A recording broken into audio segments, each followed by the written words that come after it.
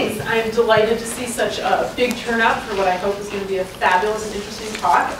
Today we have two speakers, not just one. They're going to tag team this. So Catherine McKeown is currently the founding director of Columbia's Data Science Institute. She is the Henry and Gertrude Rothschild Professor of Computer Science. And her research area is in natural language processing and social media. And it turns out, has pretty much run Columbia in various ways, shapes, and forms for many years, including being a department chair, as well as the vice dean for research in the School of Engineering and Applied Sciences. And I always like to make the jolly good fellow joke, but usually it's because people that are a fellow of one society. But I think I have at least three of which Catherine is a fellow, which includes the AAAI, the Association for Computational Linguistics, and the ACM. And I'm sure there'll be more to come.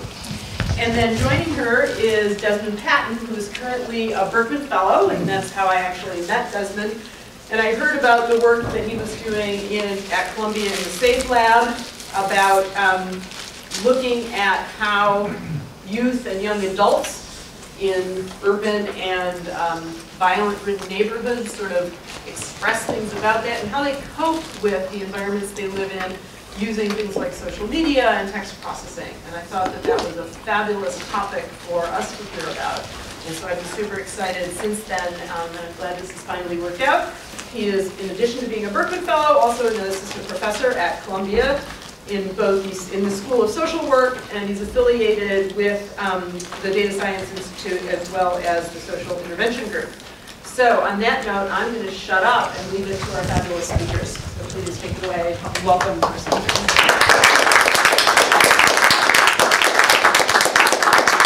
All right, can everyone hear me? Great. Good afternoon, and thank you so much for having us today. By way of introduction, I just want to give you a bit more about who I am and how I got to this work. I define myself as a digital qualitative researcher, which means I'm interested in how the narratives of individuals and communities show up in digital spaces like social media, and how we can leverage those stories to better understand social inequality and population health. And as a social worker, I'm interested in social media as a tool for intervention and prevention in the transmission of community-based violence and the opportunity it presents itself for prevention. So when I joined the faculty at Columbia 3 years ago, I immediately contacted Kathy McKeown because I wanted more efficient methods to analyzing social media data, but I wanted to make sure that the approach maintained the integrity of the social media content. That is, to the best of our ability, interpret and translate social media content as it was intended with the context and nuance. And this has turned into a true interdisciplinary data science collaboration where our understanding of the meaning and context of social media posts directly informs computational development, and the constraints of computational development shape our qualitative process. And so today, Kathy and I are going to present our efforts together to leverage context and nuance in Twitter communication to develop computational tools to study and potentially intervene in gang violence in high-risk neighborhoods in Chicago.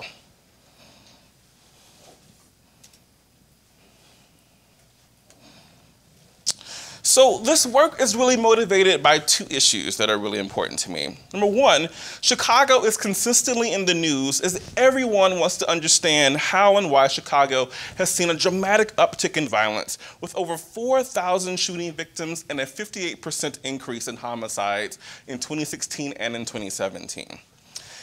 And in addition, social media has transformed how we interact with one another and democratized how we access and share information. On the one hand, it serves as the means through which individuals from marginalized communities can engage in knowledge sharing and the creation of affirming narratives that run counter to the often pathologizing mainstream discourses. And on the other hand, social media can also exist within existing ecologies of conflict and could operate as an avenue that facilitates offline violence. So while existing research on violence has provided important insights into the etiology and social life of violence, few studies have examined the role of social media in these processes. Yet social media is an increasingly important means through which to contextualize digital communication and engage communities and law enforcement and policymakers in solution-oriented discussions that can reconceptualize how we do violence prevention.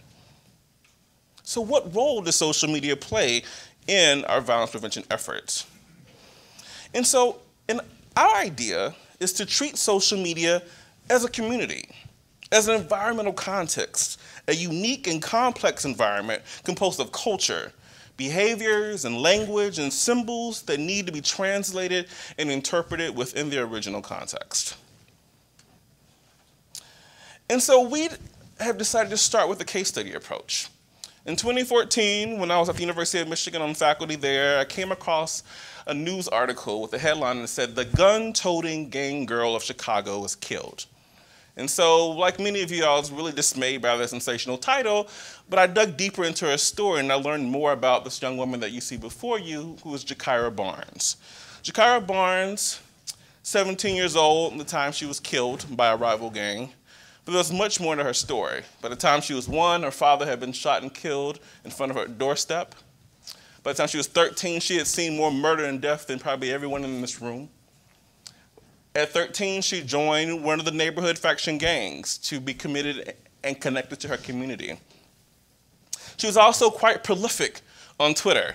She had around 5,000 tweets and 27,000 followers. 5,000 followers and 27,000 tweets, which placed her engagement on Twitter around the 90th percentile. And allegedly, by the time she was 17 years old, she had shot or killed up to 20 people. But there was much more to her story. So oftentimes we focus on the salacious details of this person, but when we dug deeper into her life, we realized that this young woman had trauma and pain and grief that affected her in ways that are probably hard to understand both clinically and at a societal level. And so we've used her Twitter data as a place to understand her and individuals in her community and to consider the ways in which we can apply this to larger interventions that we will discuss later on. But those translations of Jakira's Twitter comments are really complicated. It's a gumbo of letters and shortened words and catchphrases and colloquialisms and emojis and intricate punctuation, which envelops a linguistically complex 140 characters that are often hyper-local and intended specifically for that user's audience. And so as you might imagine, lacking that context could easily lead to gross misinterpretations that can make a seemingly innocuous post threatening. And this tends to happen when the user is from a marginalized group. So how do we then take an approach to social media that centers context and nuance and culture, but also allows you to confront the biases with which you bring to interpreting social media in the first place? And so in an effort to do this, we wanted to develop an approach that first centers culture and context, and 2, actively confronts the bias we bring to social media interpretation. And so I, along with members from my SAFE lab, created a contextual approach to social media analysis, or CASMA. CASMA is a multi-stage qualitative research methodology approach that is adapted from textual and discourse analysis. It is a qualitative methodology situated in the construction of theory through data analysis. And unlike textual and discourse analysis, CASMA is designed to leverage multiple points of expertise from community experts, social work researchers to identify and describe offline environmental and situational conditions like exposure to community violence, trauma, and grief, as well as what I call internet banging, which is a term that I coined in an article in 2013 to describe the processes on social media that resemble gang-like behavior offline. So I'm going to walk you through our CASMA approach. I'm going to give you a few examples of how we do this. So first, before we do any kind of contextual digging, we ask our annotators, who are Master of Social Work students at Columbia, to just write down their initial impressions of what's happening in the tweet so that we can get a baseline of what they think about the tweet before they dig deeper. And this is all housed in an annotation system that we created at Columbia. And so here they are asked to view a tweet and to provide their impressions of that tweet.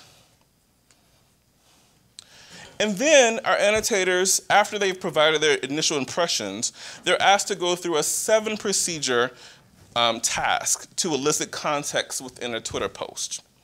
And so the first set of procedures were developed to get a deeper level understanding of the individual user. So we asked our annotators to go back to the original link to the tweet and look at the text, look at the emojis, the hashtags, look at any links that might be embedded in the tweet, look at the images and look at the videos, and note take or take field notes on everything that you think is occurring in these particular posts.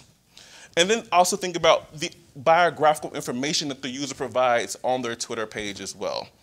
What can you glean about location, neighborhood, school, friendships, birthdays, that kind of thing? The second set of procedures focus on how the author of the post interacts with their network. So we look at who's been mentioned or tagged in the post. Any offline events or situations that have been referenced in the post. We look at how many times a post has been liked or retweeted, and replies and comments between users as well.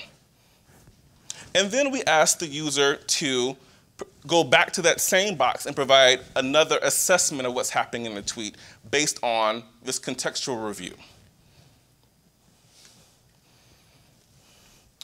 So here's an example of a mention or a tag in a post that we oftentimes annotate. Here, Taekwon Assassin, who was Jakira Barn, someone is talking to her and says, "Why the fuck you leave us? Why, man, I swear this ain't happening. I'm fitting to turn up on shit. Over." So in this particular post, the author is tagging Jakira because she has been killed by a rival gang member. And two things are happening. Number one, the author indicates that they're in disbelief, a part of the grieving process around Jakira's death, but also because of this grief, and because of their own assessment of how this grief came about, they now want to do something about that grief, potentially retaliatory in nature. We also indicate things around likes and retweets. If you ain't in the streets or know what's going on, don't speak about what's going on.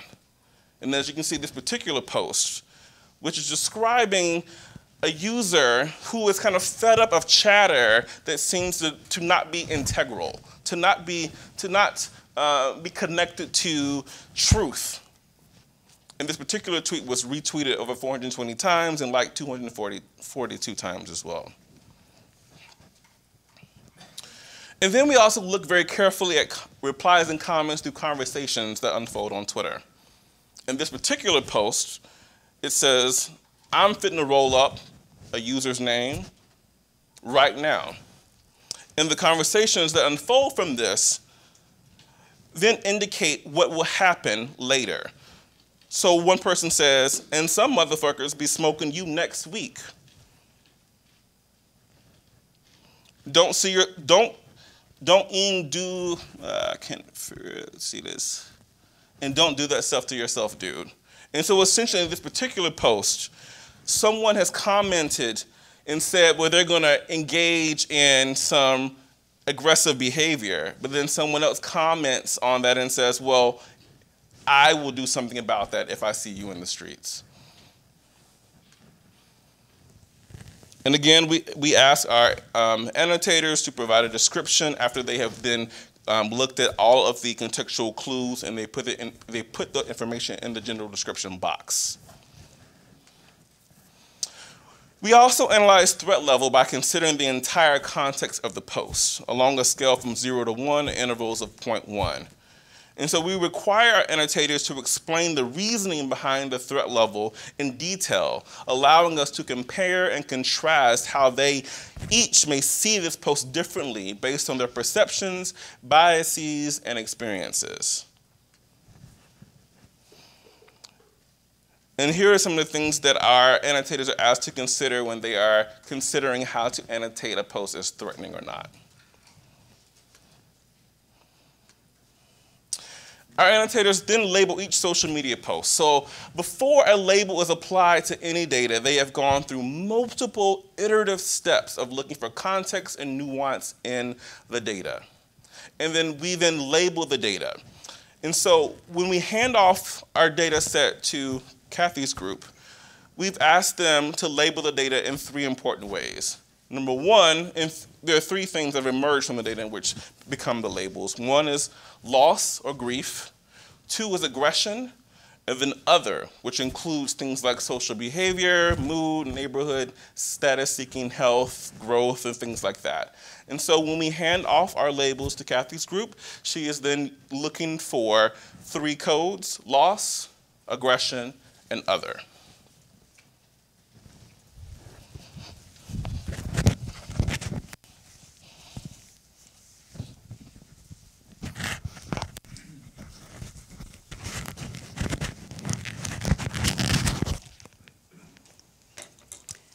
So just to start, I thought I would say a bit more about our interaction. As you can see, the kind of annotation that Desmond's group is doing is very rich. And when we started off this work about 2 years ago, we knew we couldn't use all of it yet because it was such a hard task. And so this is why we started with essentially wanting to get the binary labels, aggression and loss, and then collapsed the other groups into other. We have a lot of back and forth between us in our meetings. So for example, we have times when we're looking at what we can do with our system, and this informs Desmond's group in terms of what they'll do in terms of annotation. For us, given that the language is so different, we often don't understand what's being said in the tweet. So a lot of our time back and forth has been in interpreting what the meaning is in the Twitter that we see. For example, in one of our group meetings, Desmond had youth from Chicago who had been involved speak to us, so we were on Skype together with them.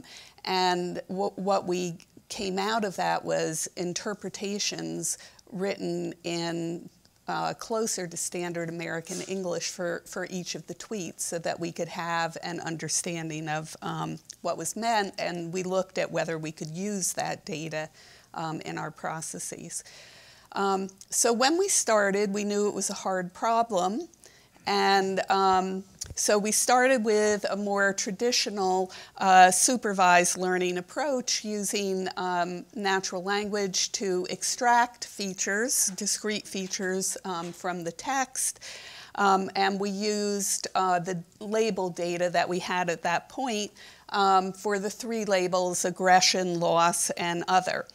And given that the language is so different from what we normally see for our natural language systems, part of the effort went into being able to handle that. We published that work in December of 2016, and over the last year, we've moved to looking first to see if we could get better results with a neural net approach. We still have a small amount of labeled data, but we have a very large amount of unlabeled data, over 1 million tweets. So we thought we could look and see whether we could use a semi-supervised approach to take advantage of the unlabeled data.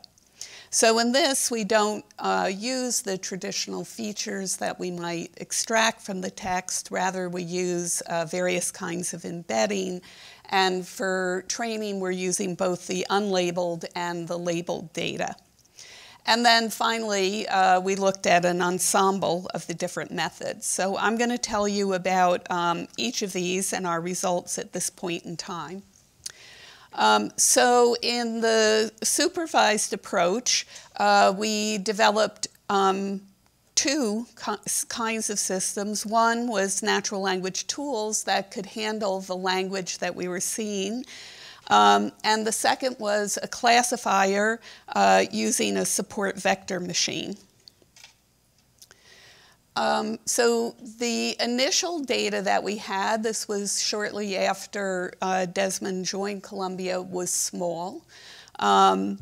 And what we had were tweets from Jakira Barnes and her top 10 communicators. We had a total of just over 800 labeled data. For training, we had 600 tweets, and we reserved 100, roughly 100 for development and 100 for test. And in addition to having this data labeled by Desmond's group for aggression, loss, and other, we also manually annotated it with part of speech tags so that we could develop a part of speech tagger. So if we look at this post, which is shown here, this is one which is aggression, so, and further fine-grained category of threat. The part of speech tagger would help us to be able to recognize that a word like op is a noun or smoke is a verb. The part of speech tagger that we developed was also done using a support vector machine, so a supervised method, and it used traditional information that you would find in a part of speech tagger, like the words that occurred before, the part of speech tags that occurred before the word that we're trying to tag, as well as things like brown clusters, which help to capture some of the semantics of the word. In order to use lexical resources that are typically available within the natural language community, we needed to be able to understand the meaning of the individual words. So we generated a phrase book, and we did this by glossing each tweet with standard American English in our test set. And we did that in part using the interpretations that we had gotten from the youths. And we aligned them using Giza++, a tool that's often used in machine translation. And this allowed us to generate a phrase book where, for example, in this one here, we could indicate that smoke means kill. And we did this for all of the vocabulary in our initial training set. So the classifier for predicting aggression, loss, and other, yes, Sasha? Hi. Can I ask if you tagged the emoji? Or I guess maybe you're doing that. We did use the emojis. Yeah. We didn't tag them with part of speech, but yeah, you'll see a little bit about how we use them. You can ask more. What's Yes? glossing? Oh, glossing is we essentially wrote a translation for each of the tweets. So, and then when we say we align them, we align the words in the tweet with the gloss. So the features that we used for the classifier included the words, unigrams, so these are individual words like spot in the previous tweet. We also use bigrams, so these are words that typically occur together as a unit and carry meaning as a unit. So stony spot would be one example of a bigram, which indicates a location. So we thought, I had an undergraduate working on this. She's now a graduate student at University of Washington. She thought that emotion should really play a role because, again, we're talking about, really opposites in terms of what the meaning is intended, aggression or loss. And so we use scores which indicate the emotion of the individual words in the tweet. And then we also made use of the emojis, which behave as regular words as far as the classifier goes. So for the emotion scores, we used a dictionary called the Dictionary of Affect in Language. And this is a dictionary which has words in the English language, and each word has associated with it a score along a scale for how pleasant the word is. So high would be very pleasant, low would be very unpleasant. Activation, which indicates the intensity. So you could imagine a word like love has more intensity than a word like or a word like furious has more intensity than a word like angry. And then the third score is for imagery. The higher the score, the more likely it is that you could visualize what the word is referring to. So for example, chair would have a high imagery score, while a word like love would have a low imagery. It's more abstract, so it would have a low imagery score. Of course, so the DAL is not large in comparison to other dictionaries that we have. So for words that are missing, we use WordNet, which is to find synonyms for words which we have in our Twitter which don't appear in the DAL. However, in the tweets that we have, many of these would not occur in either WordNet or in the Dictionary of Affect and Language. And we need to be able to map from the slang or acronyms that are being used to words that occur in the DAL. And here's where we used our phrase book that we developed. We also experimented with Wiktionary, which is a dictionary which contains a lot of acronyms and words that are typically used on social media. However, we found that our phrase book had quite a bit more accurate translations, 83%, over Wiktionary, which was closer to only 48%. So we stuck with our phrase book for accessing words in the DAL. For emojis, we made use of abbreviated Unicode definitions. And so for an emoji to look it up in the DAL, we would make use of we would look up the words that are provided as the definition. And you can see that this is, it could be improved upon. So when we have the praying hands, this is the emoji that's most often used with loss.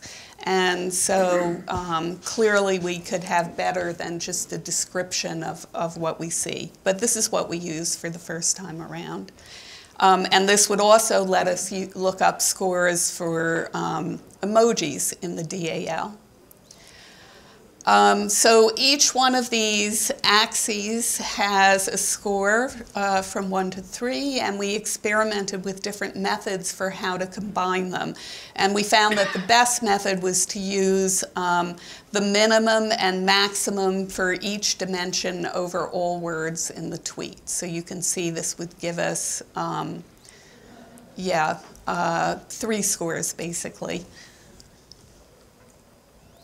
So we experimented also with different ways of using the support vector machine. We first tried 3-way classification, and this gave us relatively low scores. We had experimented separately with a binary classifier on just a subset labeled for aggression and loss, and it did quite a bit better, although it was not realistic. So we ended up with a cascaded classifier where first we separated out all tweets that were labeled with aggression and loss from all others. And then we used our binary classifier on the aggression loss subset. We use F measure as a score. This is a balanced combination of precision, which tells us how often our classifier is correct, and recall, which tells us of all, for example, let's say aggression, for all of the tweets that are labeled with aggression, how many was our classifier able to recall. And you'll see that we're much higher on recall than on precision. And for the end application, this is actually good because what we want to do is make use of this tool with community outreach groups. Desmond will say a bit about that at the end. And they can do more of the filtering. It's better that they catch everything and they can do more of the filtering with our precision. Okay, so we were limited with label data, but we thought, well, we ought to be able to take advantage of the very large corpus of unlabeled tweets that we had. We started off with over 1 million tweets. As you'll see, we couldn't make use of all of them, although we are continuing to look at ways to increase that. We experimented with different ways of doing distance supervision. I'm only going to talk about the one that worked. We're still working on other methods, and actually I would be happy to hear from people who have tried using semi-supervised approaches with neural nets. So in our approach, we used distance supervision using the emojis, and I'll say a little bit more of how we did that. This created distance supervision was used to label a large number of the unlabeled tweets. And at the same time that we did this, we also turned to making use of neural nets. And so we used what we learned with the distance supervision to initialize the weights of the neural nets. We experimented, so we did this work over a year now. We experimented with many different forms of neural nets, and we ended up with CNNs as the best performing, and we looked at them both at the word level and the character level. So the idea is the distance supervision is used to initialize the weights, and then they're trained on the label data, of which we have less.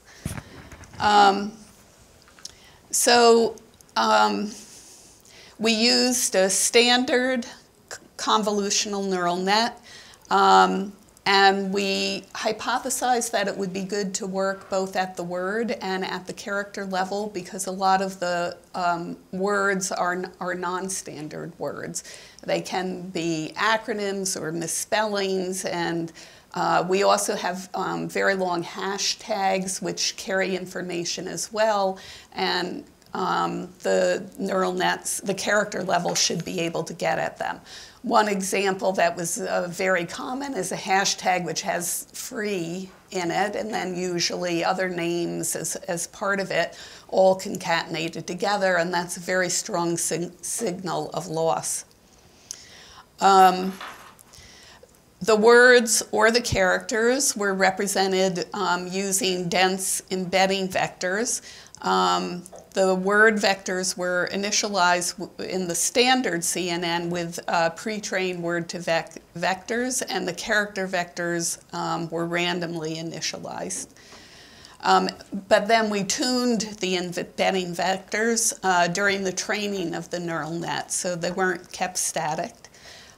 Before processing, we pre-processed the tweets to remove URLs, user mentions, retweet markers, and rare words, and we replaced them with special tokens, but we kept hashtags intact. And in this model, each emoji was treated as a single word or a character, depending on whether we were using the word level CNN or the character level. So this shows the architecture of the CNN, where we have the embedding of the tweet coming in. It's passed through convolution with a filter.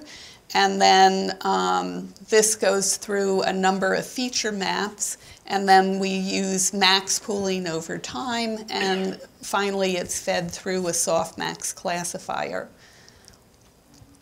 Just to give you an idea, here are the hyperparameters and some of the implementation details that we use. So we experimented with different filter sizes, ranging from 1 to 5, with 200 feature maps per filter.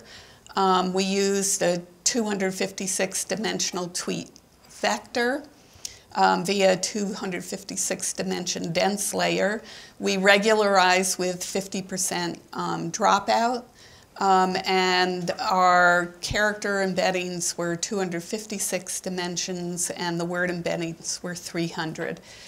We implemented it in Keras with the TensorFlow backend, and we used some of the features that come with Keras, a default parameter initialization, and the N-atom optimizer with default parameters, for example, for the learning rate. So for distance supervision for both CNN models, we pre-trained on the distantly labeled related task, basically the same task on the unlabeled data. And we used these learned weights to initialize the CNN for when we trained it on the hand-labeled data. We also tried it with the SVM that we had, where we trained it on both the labeled and the distantly labeled data together. We chose for our labels the emojis that had the highest correlation. So for loss, the most highly correlated emoji was the praying hands. And in our unlabeled data, there were roughly 13,000 tweets that came with the praying hands. For aggression, the most highly correlated emoji was the gun emoji, and we were able to get roughly 4,500 tweets with that. For other, we took all tweets that were not labeled with the top 10 emojis that correlated with loss and with aggression, and then we sampled from that to get roughly the same size proportion as in our label data. So we sampled 33,000 for other, and this gave us an additional 50,000 labeled tweets. So we ran 4 experiments with the CNN at the word and the character level, both with pre-training using the distantly labeled data and without. And we ran the SVM on both the hand-labeled data and the hand-labeled plus the distantly labeled data. And then we noticed that when we were looking at results on our dev set that the different classifiers got different things wrong. And so we thought it would make sense to try an ensemble since they failed in different areas. And so we learned the weights for the ensembles on a held-out set of almost 1,200 tweets. For these experiments, we had more data because Desmond's group had continued to work on this. So we have almost 6,000 labeled tweets now. You'll see that aggression is by far the largest quantity, other is by far the largest quantity. So this makes it hard to get aggression correct. For aggression, we had 387, for loss, 864, and for other, 4,500. So that was labeled by hand, and then it also included the 50,000 that were distantly labeled. So this slide shows our results. The SVM, it's with a larger amount of labeled data, did not go up much beyond what we were able to get with a smaller data set. It went up about 1 point. The SVM with the distant labels did not generalize, so you can see it drops 2 points. And we think this is because in our feature extraction, we had to rely on this manual labeling to to get the phrase book or to develop the part of speech tagging, and this doesn't generalize when we go to a larger data set. When we were working on the dev set, we did get an increase with the character CNN with pre-training and with the word CNN with pre-training over the SVM. But on our test set, the results looked roughly the same, and this was very disappointing to us. However, again, we had gotten quite good results when going to the ensemble on our development set, and we thought perhaps that would be the same here on the test set. And if we took a closer look at F-measure, we can see that the model that does the best on loss is not the same model that does the best on other or aggression. And furthermore, if we look even closer, I'm not showing it here because it's a very large table, but when we looked even closer at the precision recall split by these different groups, it was quite different. So often, for example, for other, the SVM had high recall, whereas the character CNN had high precision. On aggression, the SVM had high precision, while the character CNN had high recall. So, in fact, when we did do the ensemble, we got a boost of almost 4 points, going up to close to 0.68. These are a few examples which can give you some idea of, in the ensemble, produced the correct result. So for the first tweet was labeled with aggression. The ensemble indicated an aggression. The character CNN and the word CNN got it correct, whereas the supervised one did not. And you can see, again, there are some of these where we have abbreviations like MFS. We also have very different meanings for some of the words that are in this tweet.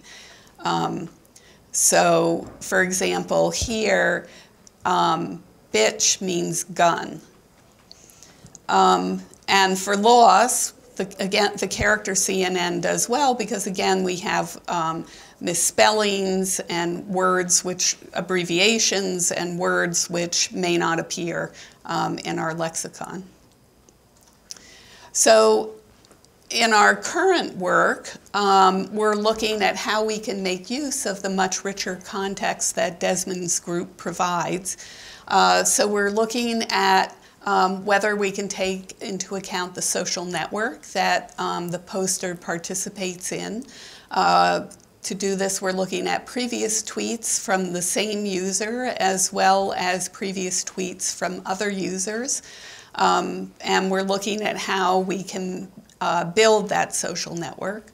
We're also looking at patterns in tweets. So Desmond's work shows that loss typically occurs before aggression. So for example, you would often have a post about loss, and then those posts may turn to posts about retribution and ultimately to aggression.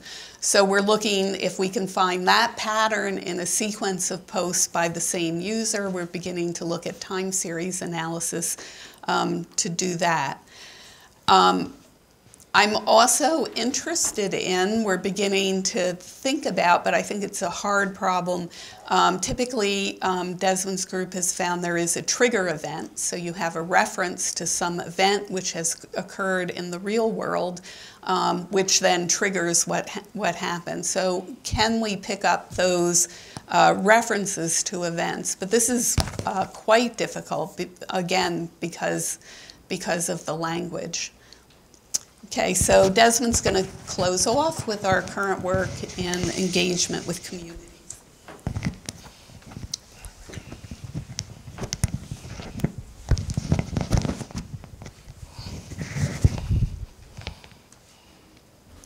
So community engagement is a really important aspect of the work that we're doing. We're not just interested in creating really cool and innovative computational tools, but can these tools actually work in society? One of the things we've learned from our deep contextual dive into Twitter is that a lot of young people are using Twitter in particular to express a host of emotions that include trauma and stress and pain, and they're just sitting there on social media. They're oftentimes misunderstood, and we're doing nothing with them. And in particular, we're also wondering, well, why are young people so willing to express such vulnerable aspects of their life? Why are they willing to speak in such aggressive and in times threatening ways? And what can we do with that information? And so we're really interested in building out educational campaigns that change the norms with how young people use social media. One of the things that I've done in my lab is to create a digital scholars lab where we bring in young people from neighborhoods with high rates of community violence to do two things: to provide them with research skills and training so that they can become a part of creating tools and opportunities within their own neighborhood context, but to also help them think about what it means to be a digital citizen. What does it mean to have a positive digital footprint in their community? We're also hoping to begin to build out curriculums for training with law enforcement and educators and clinicians about how do you utilize social media in a way that is contextually centered and that leverages the voices of community members. We're also hoping to create computational tools for clinicians and violence outreach organizations. We have a partnership with two organizations in Chicago. We're working with a new organization called Community Sense to be able to create user interfaces for community-based organizations so that we can provide them with real-time social media data as a part of their prevention and intervention outreach work. And then we're working with a nonprofit called Child Serve. We're partnering with their homelessness program to train community members to be annotators and to leverage their own expertise to be a part of this type of research and to also give us feedback on how we are approaching our work, and with the hopes of this being not only educational for the work that we're doing, but also a tool for future employment. So what would it look like for community members in Chicago to be the annotators for Facebook? So those are some of the things that we're moving towards next. Thank you.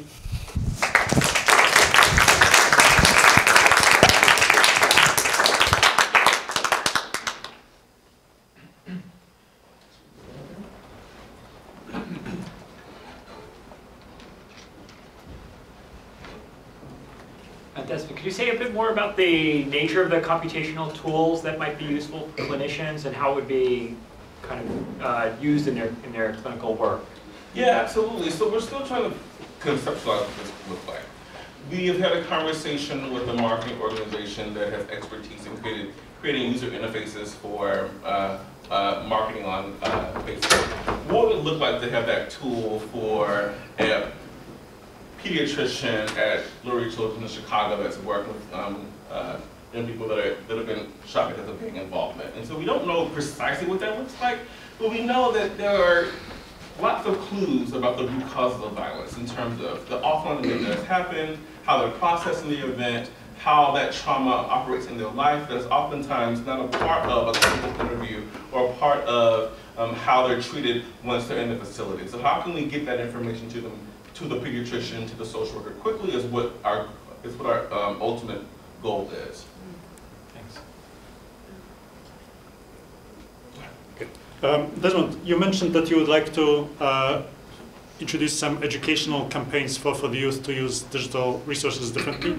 Absolutely. What change would you like to see in how youth interact with digital world? Right, so you know what, I actually think that young people are using social media in really cool ways, right? I think that they have found a space to be themselves, to be vulnerable, but oftentimes when that vulnerability is in a context of violence and trauma, then things get really mixed up. And so, for example, are you aware of the consequences that might be associated with your digital footprint? If you say X, Y, Z on Twitter or on Facebook, do you realize and understand that there can be some trouble associated with that? Do you realize that other people might be viewing your posts and how your posts will be misinterpreted? So just providing some kind of clear level of understanding, but also getting some feedback from them on how they want their posts to be viewed as well. Well, I should say one of the things this last summer that Desmond was working on with a group was to show people posts and see how often they could determine the location of the people who were posting, so that they would learn what they are revealing in terms of private information. Yeah, it was really interesting. We had 400 people from neighborhoods in Brooklyn, and in their post-program reflection, they said, I had no idea that my post could be understood from this perspective. I'm now going to change how I interact on social media. And that's not something that we were intending to do initially, but that kind of came out of this research process that Kathy was talking about. Yes? I have a couple questions about the NLP tools that you developed. So you mentioned that you use pre-training, or you plan to use pre-trained language models, and you also use distance supervision. So I'm wondering about the transfer learning that may need to happen from a different domain to the kind of language in this posts. It seems like you had to develop a lot of specific language-specific techniques. Do you think it's possible to utilize out-domain language tweets or other language for this? So for the part-of-speech tagger, we trained it using domain adaptation. So we had labeled tweets from our group, but we also used a much larger set of tweets that were labeled by CMU, also for Twitter. Using that alone on our data gave fairly low results, but when we combined it with our data, we could increase the accuracy of the part-of-speech tagger.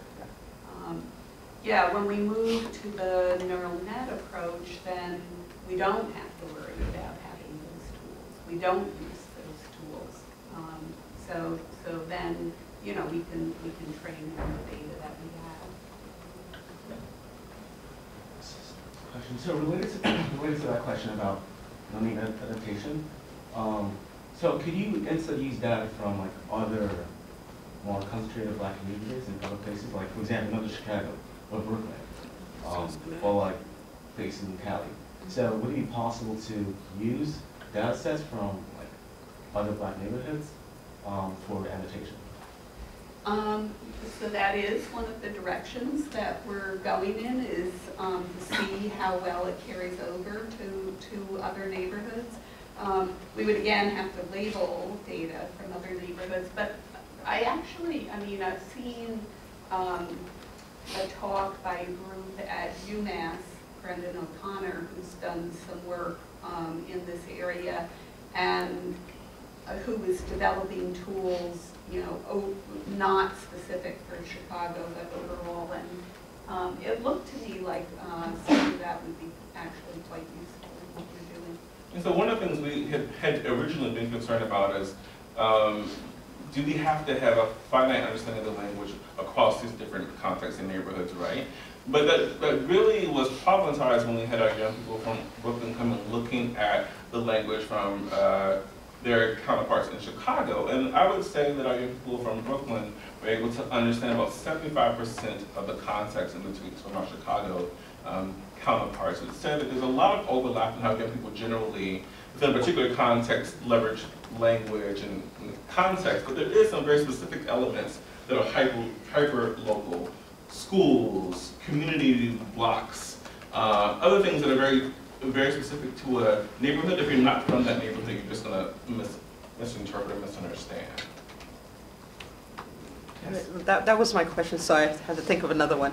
I was curious, considering that, you know, especially when you talk about aggression, particularly in Chicago with the high murder rate and the fact that so many of the illegal guns come from Indianapolis and Indiana, and other states, even though they have strict gun laws, and you have places like in other parts of the country, like New York, places where they've had the gun control. Is it possible that the students can sort of connect with each other to sort of like help solve these problems? Is you laughing? You know, in some capacity, or else work, as opposed to having the police force be considered like a very antagonistic or militarized kind of relationship, more they could work together to try to solve some of those issues? That is precisely our hope, and that's really kind of the art of the educational pieces. So not just kind of leveraging how they make sense of posts, but what do we do with this, and how do we make sure that we can prevent this in the future? And I think that hopefully with our partnerships in Chicago, we will get some deeper insights as to how that prevention should look. But we have learned a lot from young people in the past, and so in our lab we've hired 2 waves of young people from Chicago, and they have provided some really important critical insights as to how we should conceptualize threats and kind of the misinterpretations that happen around how we think about threats. And so how do we leverage that in a law enforcement scenario where they're leveraging social media to follow a group of young people in a particular community? And so we're hoping to kind of figure out how do we move that from this educational space to a training space for law enforcement and other groups as well. Thank you for your talk. So one thing we've seen with the adolescents more generally is that the number of different social media platforms that they're using is very broad. So I'm curious if you could speak to why you chose Twitter, and if you've thought about looking at other platforms that are designed differently and therefore can get from We would love to use every platform that is available to us, and in particular, platforms like Facebook and Instagram and YouTube, because it's much more easy to identify the conversational pattern that happens on those platforms. Twitter's just easier; it's the low-hanging fruit. And when we first connected with this with our end user, her Twitter handle had been publicized in the newspaper. So we started with her, and we saw that there is still some traction on Twitter, but we think, and what we've learned from our community partners is that most of our young people are on other platforms. And so accessing that data is complicated and challenging, but if folks have other ways in which we can do that, we would love to hear that. I'm curious about how you go through the process of selecting annotators, and if you've ever had anyone that's reluctant to participate. Specifically, like this idea of like language as identity, but also in the context of maybe gang membership, also as protection, perhaps from law enforcement even. Have young people ever come to you and not wanted to participate because of some kind of fear of retaliation or fear that your research might be used to track down people? That's a great question. And so in terms of our community experts, we work with community outreach organizations. These are organizations that do violence prevention work. And we ask them to help us identify young people that would want to be involved in research. The good thing about that is that they're in an organization where they're constantly thinking about prevention and intervention, and so they're already there in that step. So we're not working with young people who have those particular types of fears, but it is something that we think about a lot for 2 reasons. Number one, what if they see someone that they know, and how do you deal with that? And then a bigger part is there's a lot of trauma that's happening in this space, and so how do you process that? And so in our trainings, we really work to, we have a supportive environment where they work through processing these experiences together, and at any point that they feel uncomfortable, they are more than willing to drop out of the work or drop out of the study and maintain the payment that we've agreed upon. For our social work annotators, everyone is pretty excited to work, to do this particular work, but not everyone is apt to do it. And so we've had some challenges with our selection process. A lot of smart people that want to be involved with research, but aren't willing to kind of do the tough work to really make sure that you're leaving your biases at the door, and that you're trying to understand the context with, appropriately. That you're checking your own biases, that you're aware of what you're bringing to the table, and that's a thing that is not very easy for some of our students.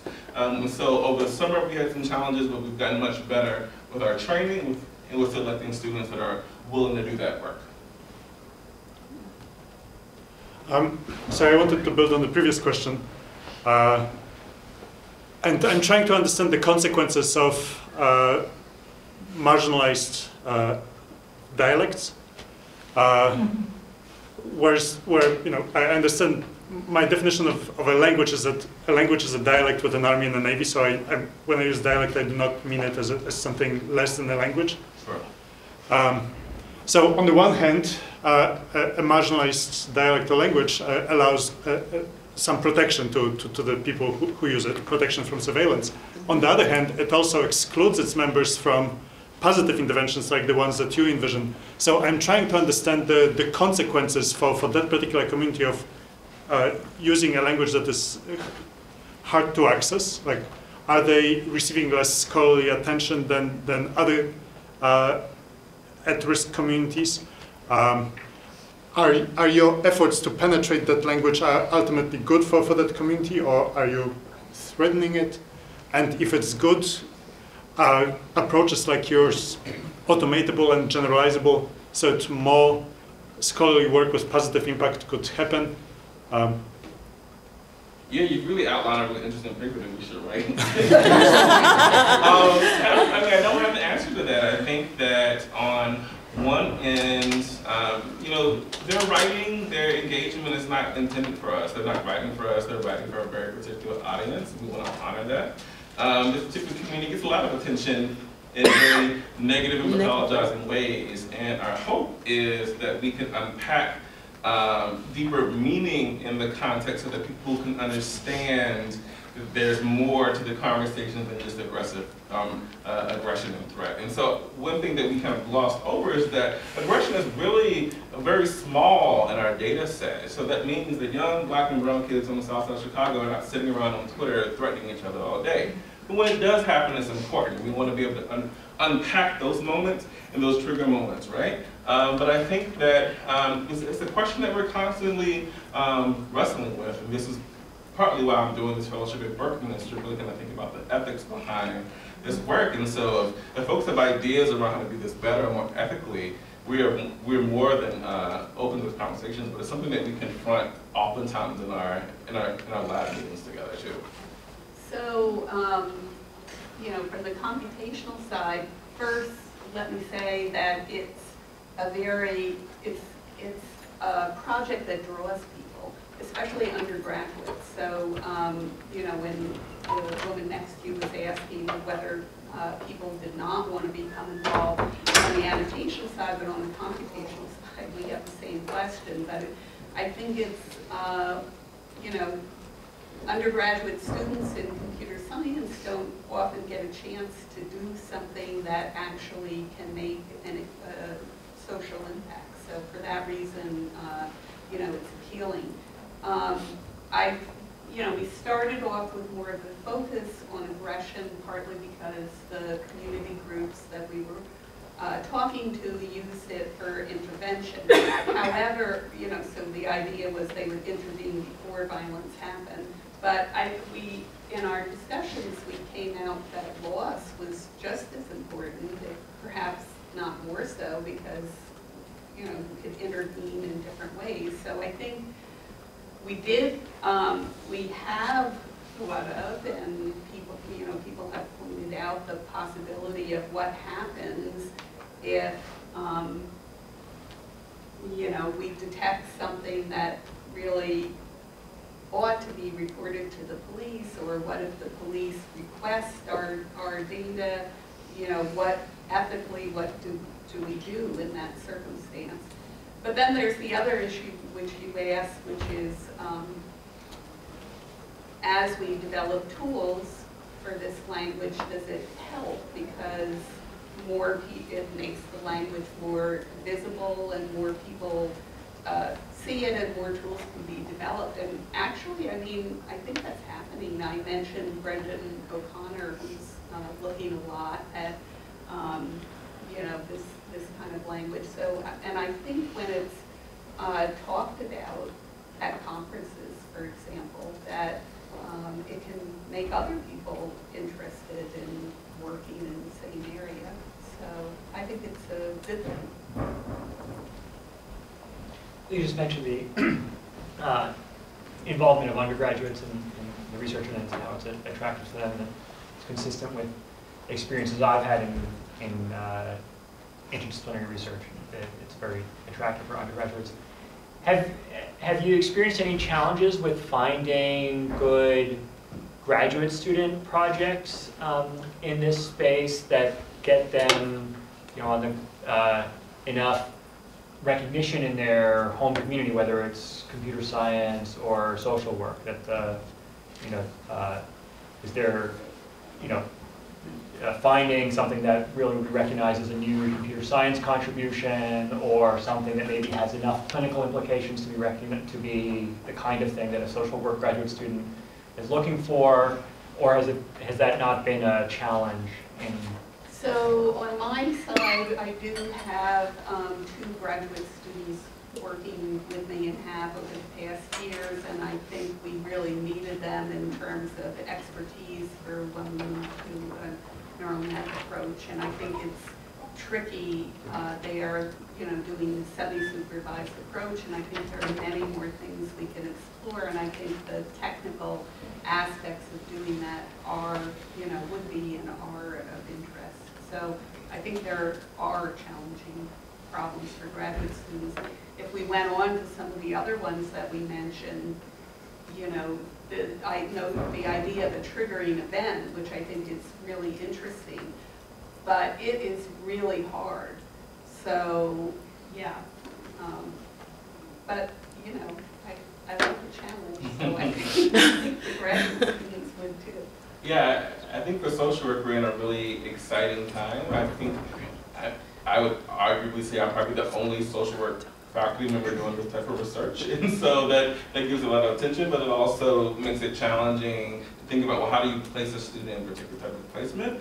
But we're realizing that there is a role for this kind of deep, substantive, and contextual understanding in tech spaces, and what would it mean for a social worker to work at a place like Twitter or Facebook and bring this kind of deep understanding of population health and communities to kind of, to really, and also around ethics as well. We have a very strong code of ethics in social work that we can leverage in tech spaces. And so part of the work that I'm doing at Columbia, social work is to reconceptualize the 21st century, and social work is a person that can work in tech spaces, that can work alongside with Kathy and her group to be a kind of anchor for the social science considerations, basically.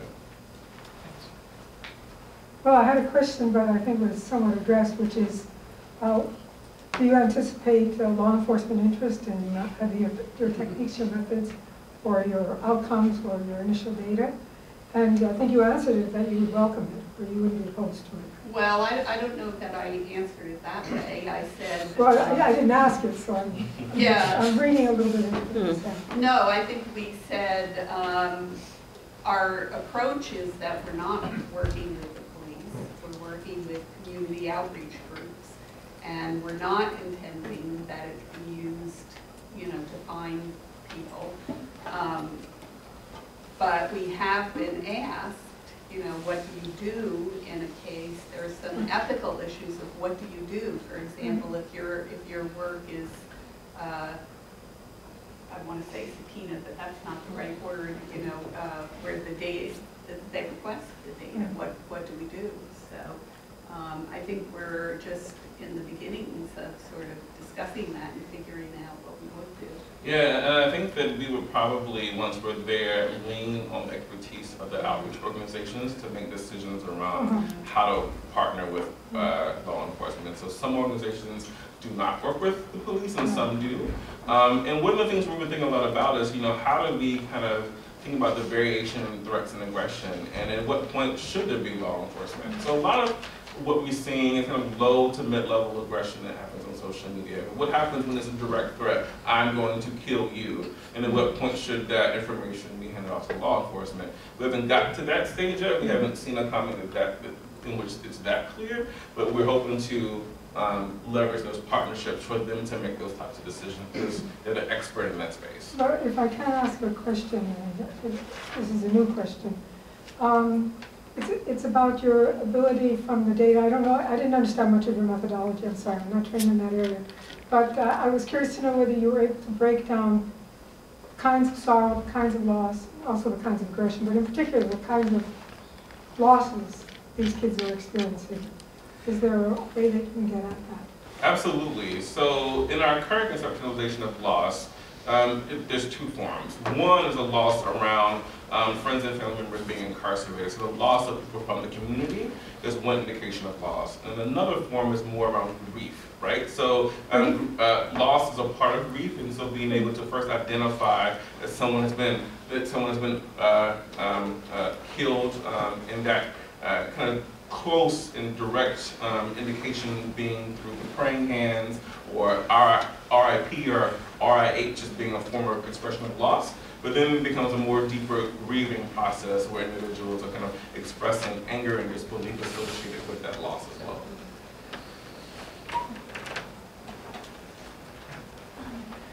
You also mentioned that you focus specifically on aggression and grief. I was wondering if you were looking into ways in which specific comments may not have been intentionally meant to be aggressive, but could be misinterpreted as such, especially because online, especially on Twitter, when you only have 280 characters, things can be misinterpreted, and that might actually be a catalyst for some kind of violence. That's actually why we started to think more about loss, because when we initially started to do this, oftentimes comments were identified as being aggressive, and when you peel back deeper, look within, look for more of the contextual clues in the post, there were actually indications of loss and trauma.